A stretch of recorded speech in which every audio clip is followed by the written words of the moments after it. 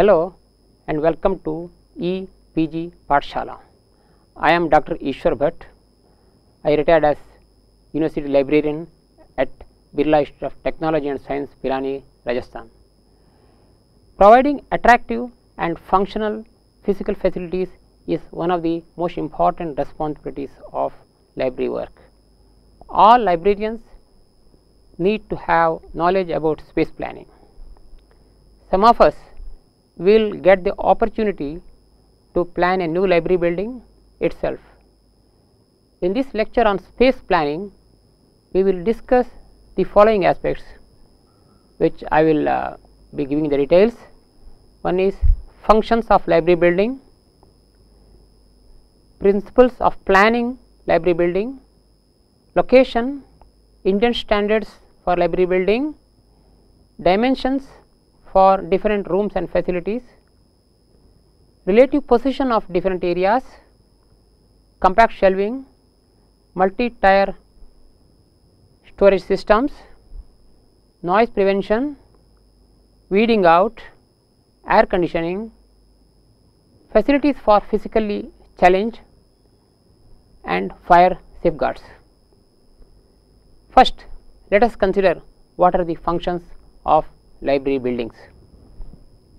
A library building is expected to perform the following functions according to Professor P. N. Kaula, the noted librarian. One is effective technical operations of the library. It has to provide space for all technical operations such as circulation, periodicals, binding, IT support, technical processing, reference service, etc. And then efficient and rapid production of information and material on demand. Provision of quiet, comfortable and attractive spaces for study. And then the provision of individual and collective study areas for the users doing intense reference work. The provision of facilities for developing reading habit, the provision to facilitate the contact of users with the contents of the library, the storage and preservation of reading materials, the accessibility of reading materials to users without any loss of time. To the above mentioned functions, I would like to add one, that is accessibility of information using IT infrastructure in the present day context. Now, let us consider what are the main tenets or principles of planning library buildings. The first of all, the functional aspects of the library get a priority over the appearance and aesthetics aspects. This is one important thing which any librarian has to keep note of. Often there is a tendency by the architects to give more importance to the aesthetic aspects. No doubt aesthetics and beauty are important, but certainly the functional aspects get a priority. The librarian has to intervene and keep the architects well aware of what are the functional aspects. Secondly, the building should provide economy in administration and operations.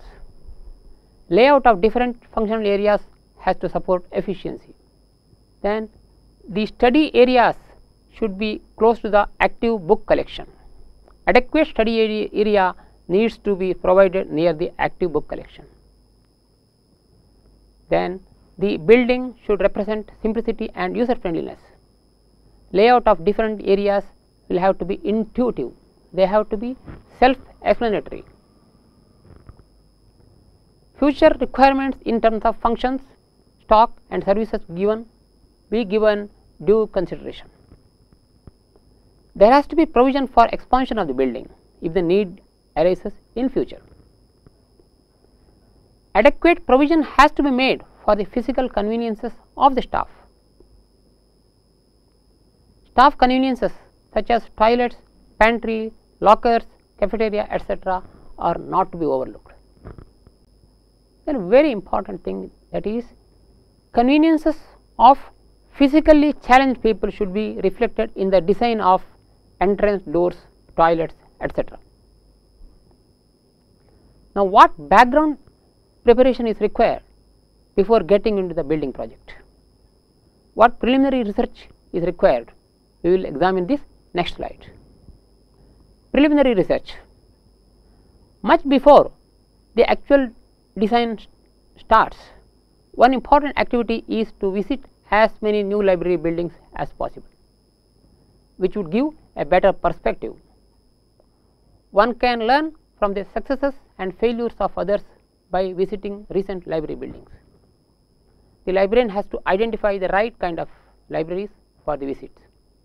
During the visits, the librarian has to observe the various features, use of technology, experience of the users and experience of the staff too. The librarian has to specifically identify the pitfalls in other buildings so that they are not repeated. The librarian has to meet the users and also meet the staff of the library and ask specific questions, such as if you have to redesign this building altogether or if you have to remodel it, what changes you would like to see. This set of questions they will ask. Then you will know what are the pitfalls in this building. Another way of conducting the research is by conducting a survey of the present users of the library in order to get their views on what features are required in the new library building. A focus group meeting with the users will also be of help. Ask the users what they would like to see in the new building. Do they want to see more of computer cubicles? Do they want more of private reading areas? Do they want to see the library open for 24 hours? Do they want to have more of noisy area in the library? It is up to them. Let them come up with the ideas. Later you can evaluate the ideas and incorporate that in the plan. Adequate consultation with the library staff needs to be made, since they are the people whose involvement is required for the success of the project.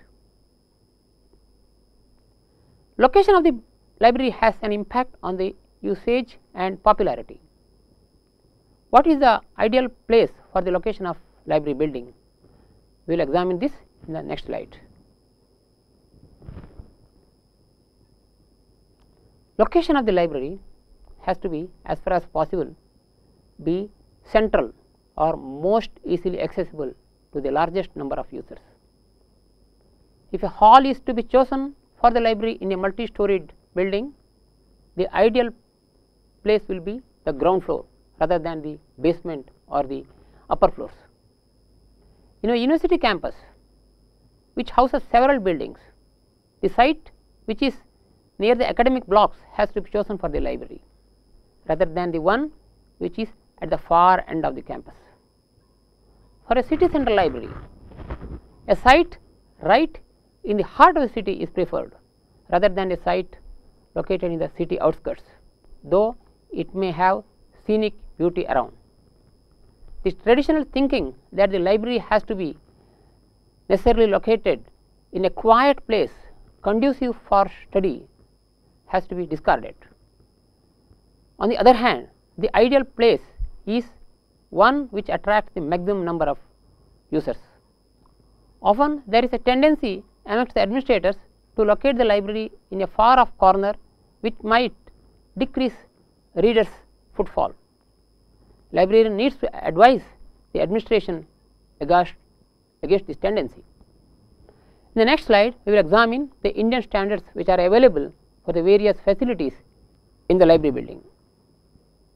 Space requirements for different functional areas in the library can be worked out on the basis of the Indian standards, design of library buildings, recommendations relating to its primary elements, second revision IS 1553/1989. Originally it had been brought out in 1960 by Indian Standard Institution. Now it has been renamed as Bureau of Indian Standards, and its original title was Code of Practice relating to primary elements in design of library building. IS 1553/1960. The original standard had been prepared by the Sectional Committee on Library Buildings, Fittings and Furniture under the chairmanship of Professor S.R. Ranganathan. The standard was revised in 1976 and 1989. Though the standard was primarily meant for university and college libraries, a large number of its content can be used to other libraries too, such as public libraries and special libraries. Let us see what these standards are.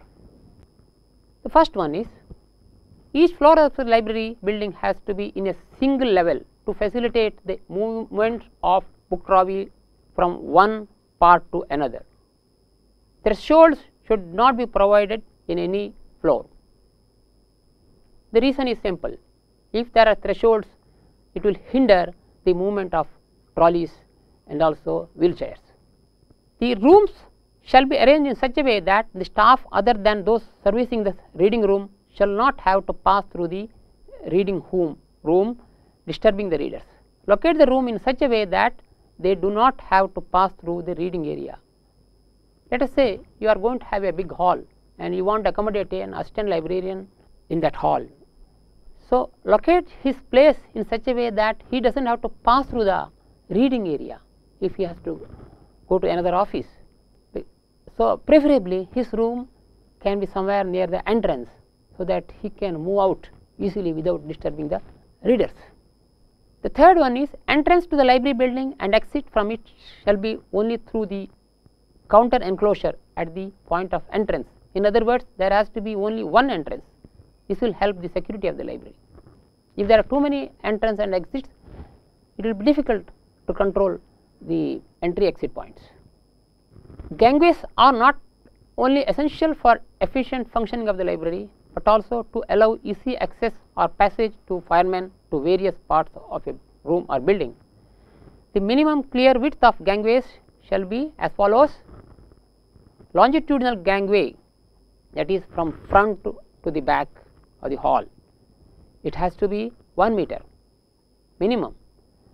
Cross gangway not less than 1.35 meters, that is we are talking about the space between two rows of the shelves, it has to be minimum 1.35 meters. The end gangway, that between the end wall and the nearest row of shelves, that is not less than 1.325 meters. Other important recommendations of IS 1553/1989 are, each floor of the library building shall be at one single level to facilitate the movement of book trolley from one part to another. Each unit rack 2 meters long houses 700 to 750 volumes, and 1 square meter of stack room area houses about 150 volumes. This will be useful for us to estimate the area required for a stack room. For instance, if you are planning for a stack room for 1 lakh volumes, divide 1 lakh by 150, that gives you how many square meters of shelving area is required. Center to center distance between consecutive racks is 1.80 meters, and then the distance from one end of the stack room to the center of the nearest row of racks is 1.55 meters. The average area per reader in the reading room should be 2.33 square meters, and the size of reading table is 2.4 meter into 0.6 meter. IS standard recommends long tables wherein the readers are seated only on one side of the table. This avoids or prevents cross talking. So, it recommends that each table of 2.4 meters can accommodate 3 people comfortably. The center to center distance between 2 consecutive rows of reading tables is 1.8 meters. Though separate guidelines have not come out regarding present day CDs, one can assume that one running foot of CD can accommodate 25 CDs. Now, let us examine the other sizes for other rooms. The IS code recommends the librarian and deputy librarian 30 square meters of space, and for cataloger classifier, accession librarian and maintenance librarian, it recommends 9 square meters per person, and for secretary to the librarian it is 9 square meters per person, and for visitors room it is 15 square meters per person. And for administrative and professional staff not at service point and other than those mentioned above, it would be 5 square meters per person. For group discussion room, it would be 2 square meters per person. That depends upon the number of people who are going to be accommodated in the group discussion room. Let us say if you are going to accommodate 20 people in a group discussion room, 20 into 2, it will be minimum 40 square meters. For a conference room, it recommends 2 square meters per person. For seminar room, 2 square meters per person. For committee rooms, 2 square meters per person, and for cubicles, it recommends 7 square meters per person. Now, what about the relative position of different functional areas? As I mentioned earlier, various functional areas have to be accommodated in such a way that they promote maximum efficiency of work. For instance, near the entrance or exit gate, one can have clock rooms. In bigger libraries, it is advisable to have only one gate for entrance and one gate for exit, while in smaller libraries there can be only one gate for both entry and exit. Libraries should not have any additional entry or exit points. In the lobby area, you can have issue desk, reference and information desk, opaque terminals, catalog cabinets, new book displays and notice boards. In the middle of the library, but away from the stack and reading areas, you can locate the librarian, deputy librarian, technical processing, clerical staff and computer server room, because these are the areas wherein there is more knowledge, more noise is likely to be generated. That is why it recommends that these facilities will have to be a bit away from the stack and reading areas. In the middle of the library, but away from the library staff areas, you can accommodate stacks, periodical section, reserved book section, reading tables and carrels, audiovisual hall, photocopying, internet facilities, scanning, etc. It is essential that the reading areas have to be near the stack areas.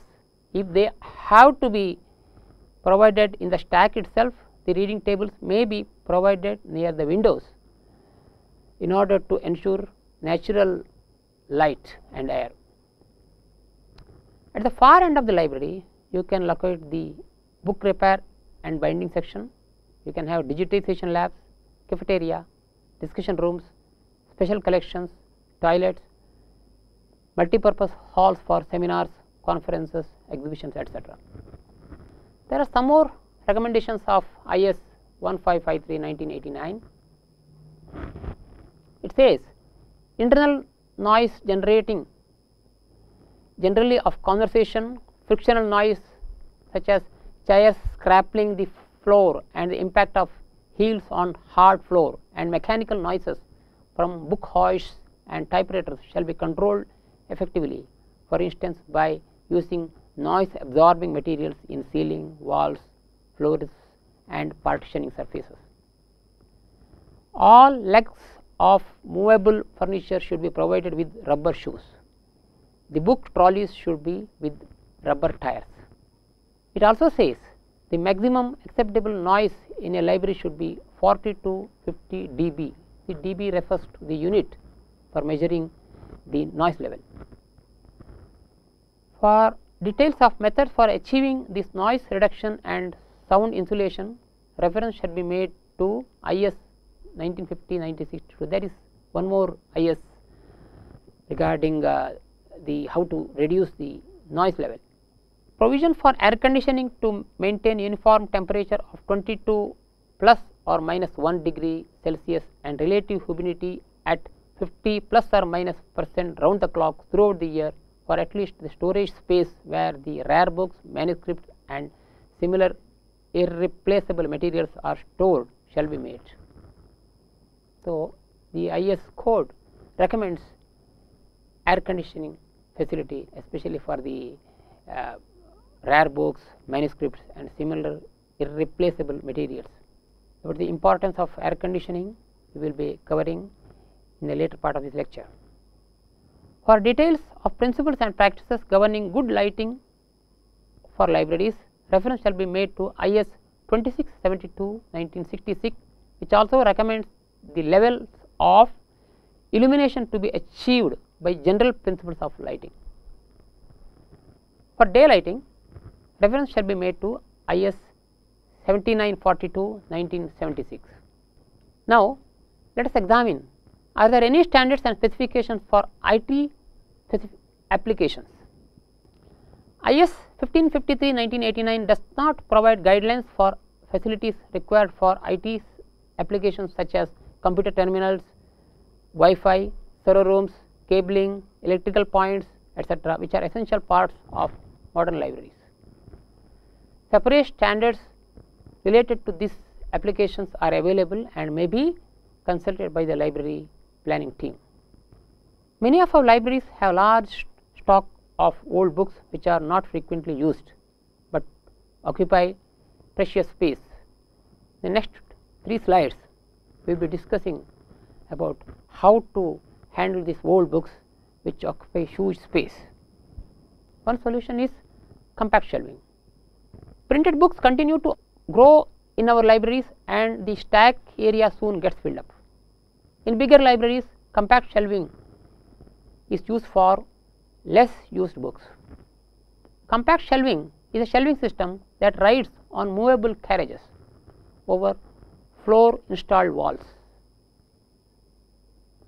These rails mounted on concrete floor. Compact shelving is available both manually and electrically operated.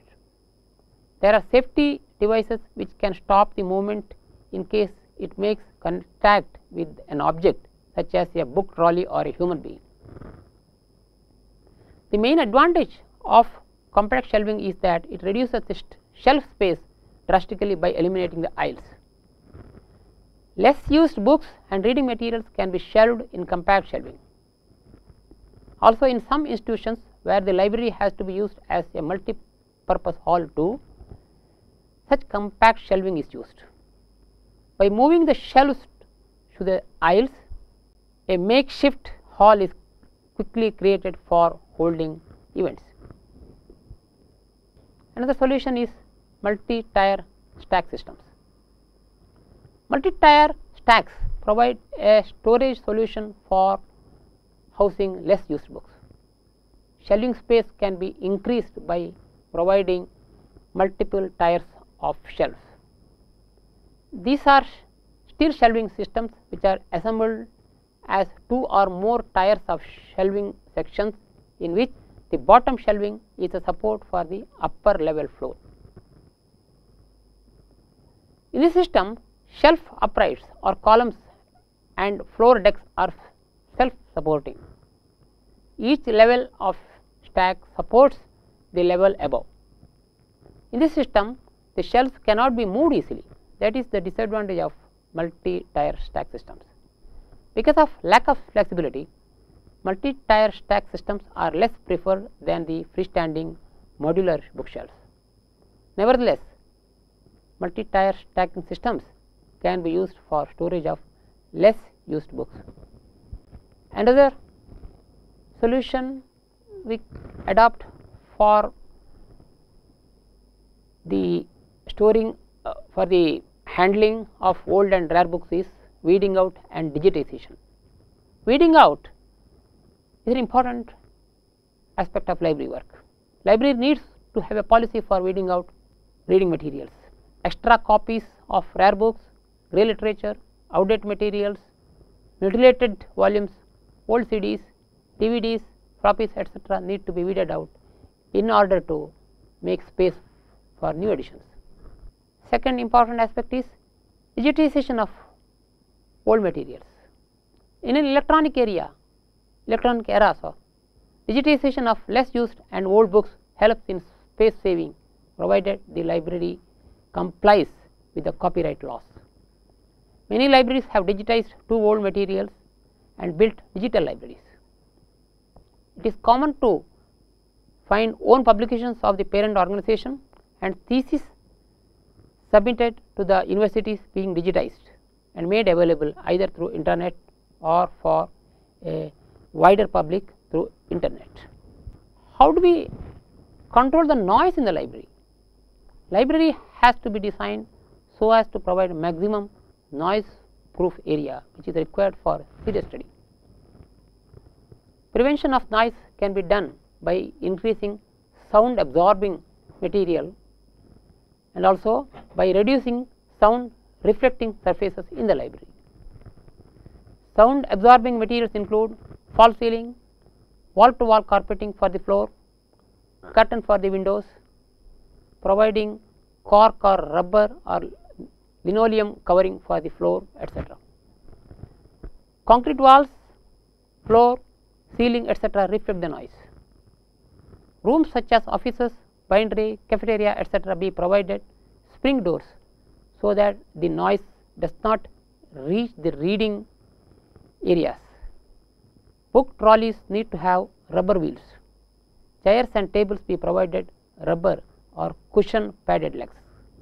Now we come back to air conditioning, which is a very important requirement in any library. Air conditioning has become almost a necessity for libraries. Apart from providing a comfortable study area and increasing staff productivity, air conditioning prevents physical deterioration of reading materials. The famous American librarian Burchard mentioned that air conditioning in the strict sense means simultaneous control of 8 factors, that is temperature, humidity, air motion, air distribution, dust, bacteria, odors and toxic gases. Air conditioning also produces a noise free environment. In the next slide, we will examine the facilities for physically challenged readers. It is necessary that the library provides facilities for the physically challenged persons to use the library. There has to be a ramp entrance in order to facilitate readers with wheelchair or walkers or crutches. None of the doors in the library should have thresholds, since they hinder the movement of wheelchairs. Besides, special toilets with wide door are to be provided so that a person with a wheelchair or walker can use them. If the reading materials are located in more than one floor, lifts are to be provided necessarily. What safeguards be there in the library building to meet fire hazards? We need to keep in mind that library contains reading materials which contain the legacy of the past. A major part of our book collection are irreplaceable, and therefore fire safeguards have to be kept in mind at the planning stage itself. The conduit, electricity wiring, plug, socket points have to be of good quality. False ceiling materials, if used, are to be fireproof. Electric circuit breakers have to be made available in each hall of the library in order to cut off the supply in the event of electricity overload or fire. Adequate fire extinguishers have to be made available in all halls of the library, and staff be trained to use them in emergency. In big libraries, fire sensors and hooters are installed in order to provide automatic warnings in the event of fire. Besides, there has to be an exclusive emergency exit gate for evacuation in case of emergency. Finally, let us examine the space requirements in electronic era. Because of readers' migration to online reading, addition of print books is slowing down in our libraries. Besides, the footfalls and seat capacity in the library has been used less and less. Some implications for migration to electronic era are: first of all, providing IT infrastructure for accessing electronic information. This includes Wi-Fi, wired LAN, printers, scanners, etc. These have to be necessarily incorporated in the planning stage itself. Provide a large number of power sockets all over the library for using laptops. Provide small discussion rooms. Identify noise areas in the library for allowing discussions. Providing specially designed carrels for accessing information. Acquire specially designed racks for storing electronic objects such as CDs and DVDs. Install CCTV cameras which have become effective tools for monitoring readers' behavior. I notice there has been overall reduction in the staff work areas in the electronic era because of downsizing of library staff as a result of automation. Now we have been doing away with catalog cabinets and shelf lids because these all have been replaced by online public access terminals.